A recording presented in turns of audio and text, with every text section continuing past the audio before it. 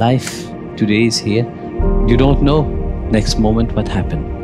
But have you achieved the aim of life itself?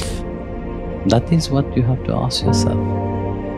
Why was I here? Why did God bring me on that path? Why did He really give me His name? For what reason? There must be a reason behind. Life on the spiritual path doesn't just happen like that randomly. There is a deeper reason. And that deeper reason is when Bhagwan have see and feel that you have become that magnet, and He have given you His name so that you can firstly transform yourself. Have you transformed yourself? That inner transformation must be there. That yearning and that longing must be there.